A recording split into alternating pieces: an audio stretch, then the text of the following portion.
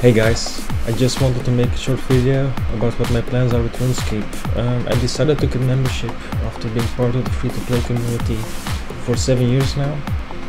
I haven't set any new goals yet, but I'll probably max out and see how it goes from there.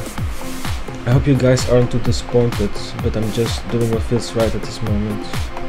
I will still be making videos, and actually more frequently than I have been in the past. So first of all, I'll see if it's worth making some weekly progress video or something like that.